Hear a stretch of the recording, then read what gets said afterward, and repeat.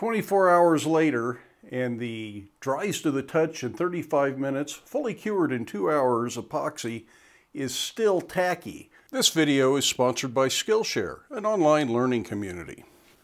I finally got the shepherd's axe done. Come on and I'll show you what I did to get it all finished up to this point. I think the first thing I want to do with this axe at this point is make the little straps that are going to strap this to the handle. These are going to go through the head and engage in that little slot I filed in there the other day. And hopefully the handle will trap them in side to side so they can't slide up and down. Then they'll get kind of peened into that slot, filed flush on the top, I hope, and some pins through here so it's all attached. And that should really secure the handle a lot better than just the usual wedge system. We're going to find out. I've never done this before, so you're learning right along with me. I've already made one of these. My original thought was to heat the strap up and then put the drift in and just drift it to form, but it cools off so fast. This is 1/8 by 1/2 inch material. The axe head's cold, the drift is cold, and it was just not really working. So I'm finding that it's easier to kind of form these freehand at the anvil and test fit them and just keep working with it. And then I should end up with something that we can use in the long run. But I've got one done. Now let's just do the other one. I'm going to be working in the induction forge today just because this is a small thing, doesn't need a lot of heat. Heats up real quick in the induction forge and we can just get this done pretty quickly.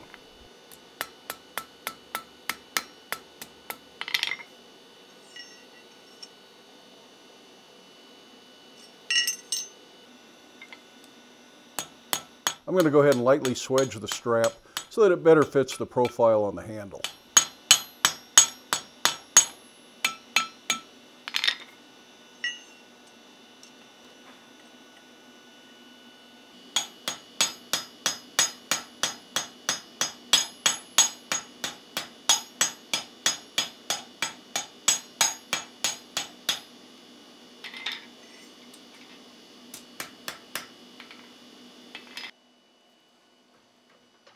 I'm also going to go ahead and put my touch mark on the strap because I forgot to put it on the axe head the other day when we were working on that.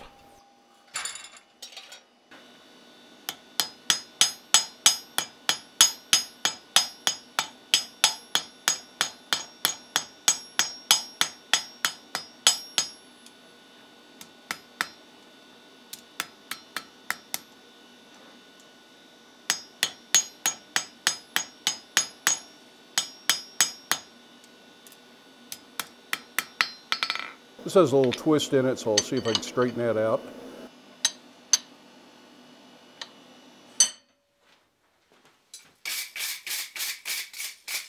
Now I'm going to go ahead and let this cool, then we'll do a test fit up and see what we think. Then I'm going to need to drill some holes in them so I can cross pin them, and I want to make sure the holes line up from one strap to the other instead of trying to drill it after they're assembled. And probably a little filing just to clean things up some. Well, this looks like it's working about as well as I expected. Of course, like I said, I don't really have a firm plan. I'm making it up as I go along. So I don't know what I was really expecting, but I think this is going to do the trick. As you can see, the straps stick out and kind of go over those little notches that I filed in there, and the handle will trap those in. So this won't be able to come off the handle if the straps are pinned to the handle. So even with this loose on there, that can't come off because I've got a hold of the straps. And that's the real idea. It might get a little loose and wobbly, but it should never fall out. Hopefully it won't get loose and wobbly. It's just an extra bit of insurance. So the next thing to do is just clean these up a little bit, figure out what the lineup is from side to side, and then drill the holes for the cross pins. I think I'll drill those for 3/16 pins and put some 3/16 rivets in there. And just 2 of them, I think, is really all I'm going to need. This is not super high stress. I'm not hanging from this like you would an ice axe or something.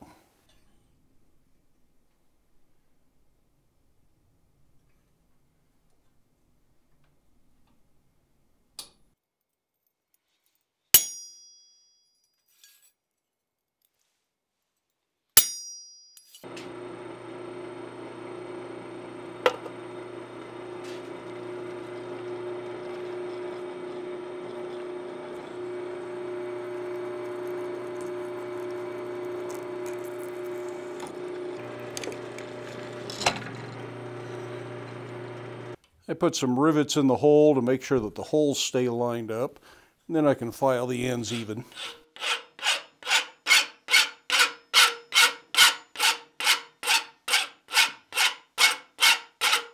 For the butt end of the shaft, I want to make a little ferrule and probably a spike for this. I thought about something with a threaded insert so you could change the spike for a rubber tip if you were going to use it inside. So this will definitely be an outdoor tool. So I'm just going to go with the spike on this one. For the ferrule, I have a piece of tubing. First thing I want to do is put a little bit of a taper in this, and then I want to make it oval, and I'll make the handle end match this. So once I've got this done, I'll work the handle down to fit.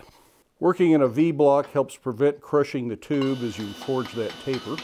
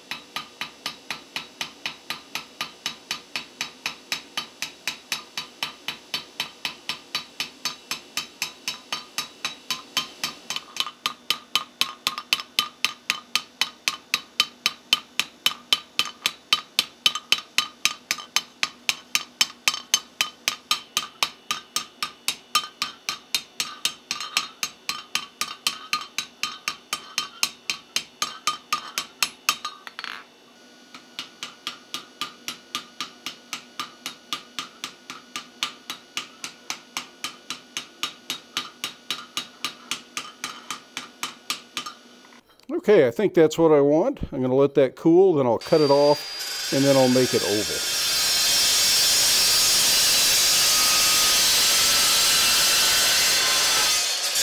This piece of 1/2-inch square bar will be my spike, so for now it's going to be a good way to just hold on to this so I can heat it up in the induction forge and make an oval out of it.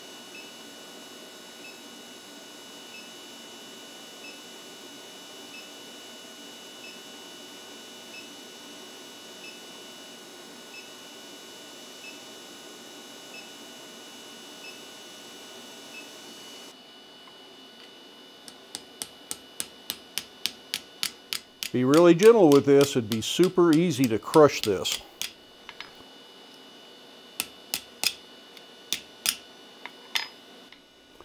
Next, I'm going to put the same drift I used for the eye in here so I get a nice clean oval that matches the same shape as the eye.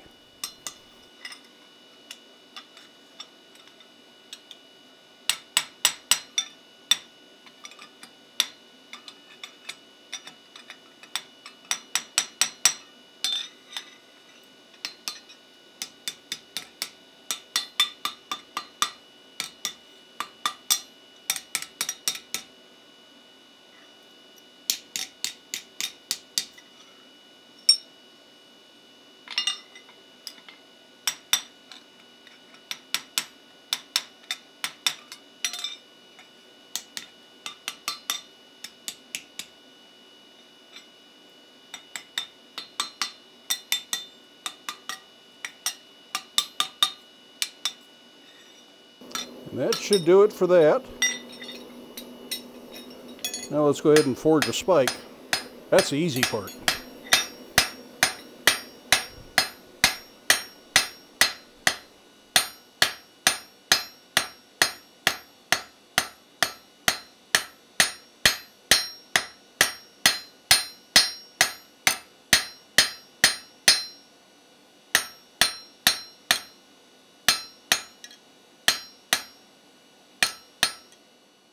I'll go ahead and cut this off, and then I'll round up the part that's going to glue into the handle.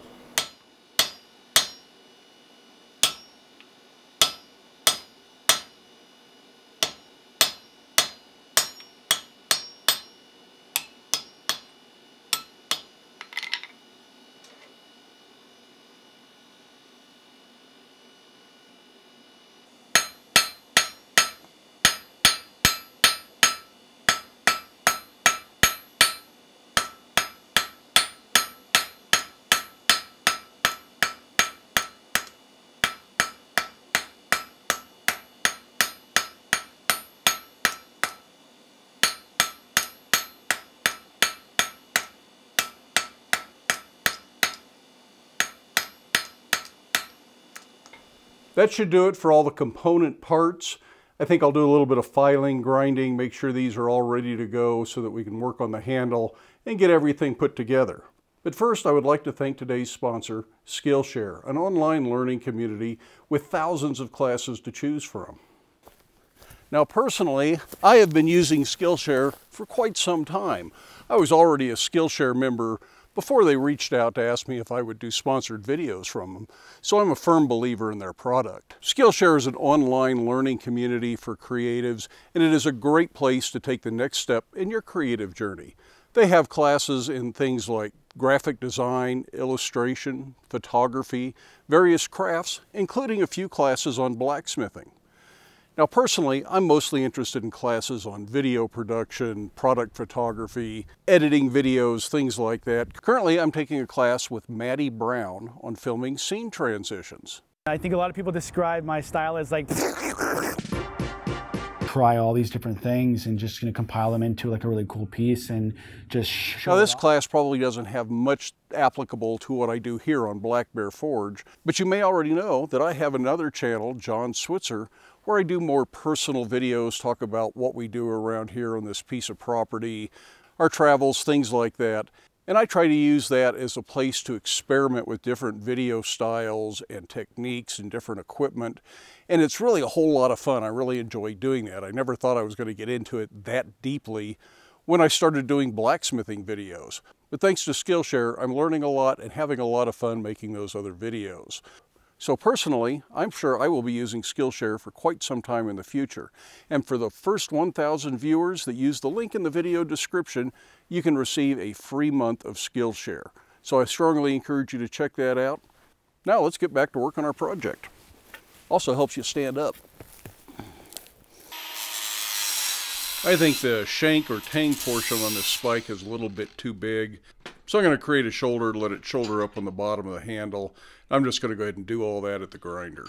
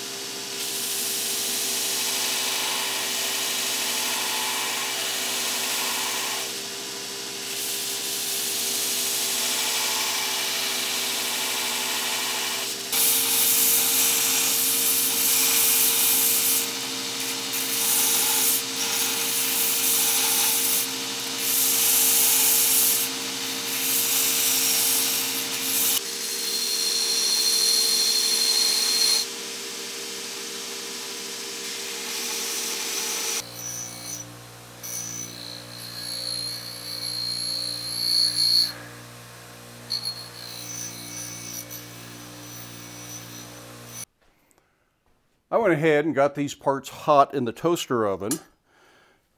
And that way I can put a little bit of wax on them before I assemble everything, because I'm certainly not going to heat them up to melt wax after they're all on the handle. That means it's time to address ourselves to the handle. Now, there were lots of suggestions in the last video about what to use for a handle. Walnut, cherry, black locust, hickory, ash, white oak, all sorts of ideas. A few people even offered to send stuff. And while that would be great, there wasn't enough time for me to wait for things to get shipped. So I ended up ordering something online. Unfortunately, good handle wood just doesn't really exist around here. We have lots of pine and fir and brushy oak that might be strong enough, but you don't find a piece long enough, straight enough, and without some sort of funky grain pattern in it that makes it unusable for a handle. Now, many times in the past, I have ordered hickory and ash and Osage orange online and hoped for good handle material. That's about 50-50 depending on the material. But I ended up doing what I've done so many times in the past. I just ordered a handle that I think I can get this handle out of. I'll reshape it. This is just a 3-foot sledgehammer handle from McMaster Carr. Always seems like a silly way to order a handle that I'm not going to use the way it comes, but it is a nice straight piece of hickory and it's about the right length. I wouldn't have minded it maybe a hair longer by the time we do some work to this. And it looks like it may just fit the ferrule. This may be a little bit large. We'll have to look at that. May have to forge that again.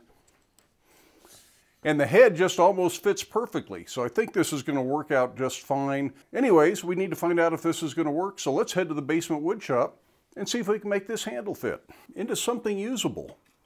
Like I say, this head just almost fits. There's a little bit of a gap front to back, which is ideal because we need to try and get these straps in there. But I think the first thing I have to do is create a flat plane across here so the straps have something to lay on. So I think I'll just do that with a hand plane. That should be quick and easy.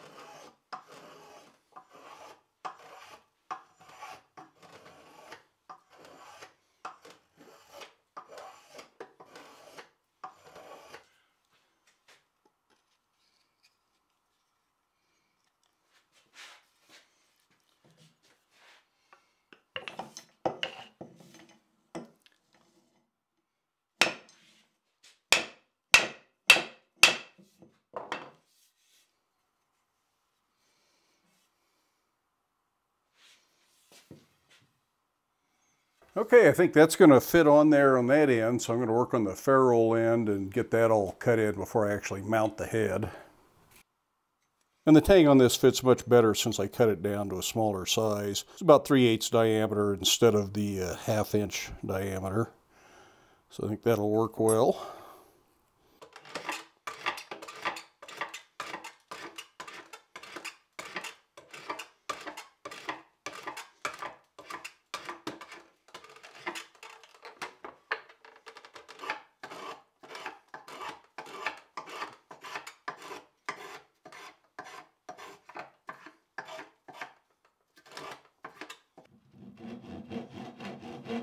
I want to put a little shoulder on this so that the ferrule is flush with the outside of the handle, or as close as I can come. I think width-wise I might be a little bit large, but on the flat part of the oval I think I can manage this.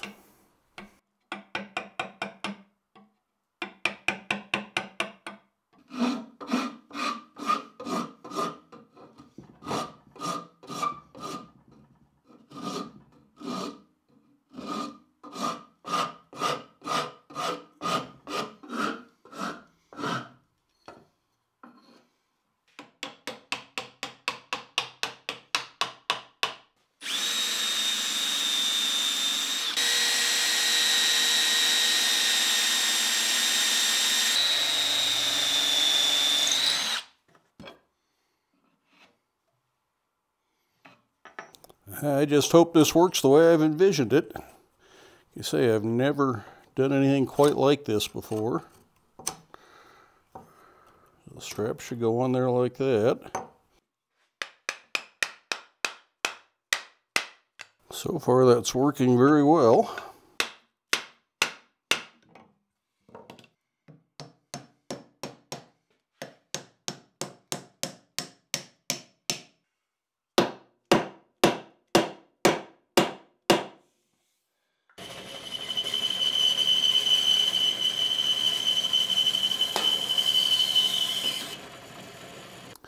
Now to drill the holes for these rivets that'll hold the straps in place, I have a lathe center I borrowed from the woodworking lathe, and it's set up right under the right-sized drill bit, but it does not quite touch, so I don't drill all the way through.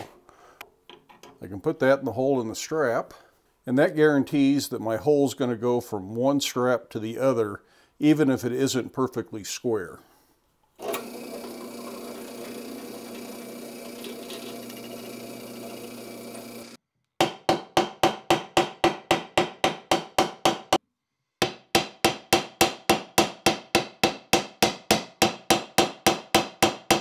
Now this ferrule that I made for this is just a little bit too wide for the shaft, and there's just a little gap there, and I think that's not going to look very good. So I went up to the shop and I made another one. This one is going to fit much better, and it's going to be a little bit of a drive-in fit, so it's going to fit good and tight. But I'm still going to go ahead and epoxy that on there and epoxy the spike in to make sure this stuff doesn't ever fall out. So before I do that, I'm going to wrap it all up with some blue tape, just so I don't get epoxy all over it.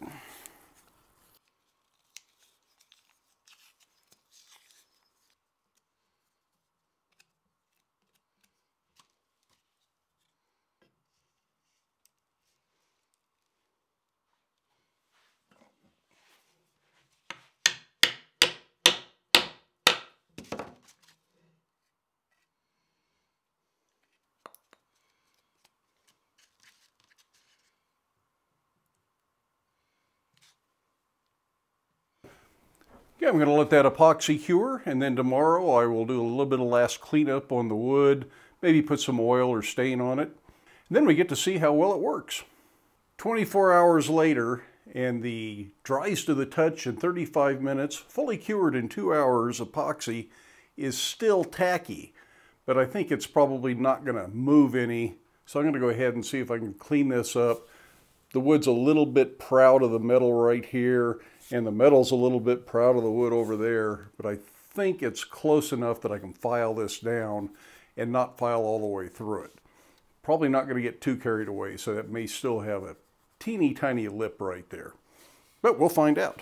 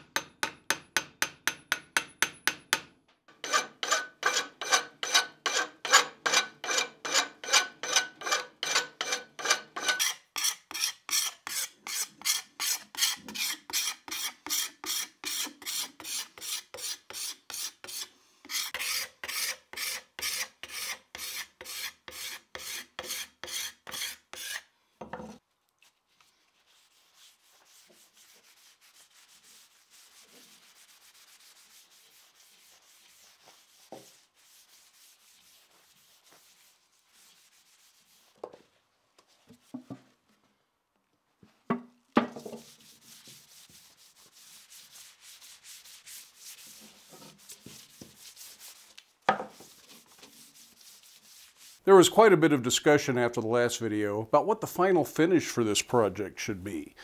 Some people thought just leave it black and wax it. Of course, that's what I typically do anyways, is just wax everything. Some people thought it should be taken to a high shine, and about an equal number of people thought I should just wire brush it. So that seems to be the compromise. Of course, there were those that thought it should be blued, brown, treated various other ways. So I think splitting the difference between black and polished and just going after it with the Scotch-Brite belt so it has a few little highlights, gives it a little bit of an antique look, is the way we're going to go. Once I'm done with that, I'm going to put a final edge on it, and this project should be complete.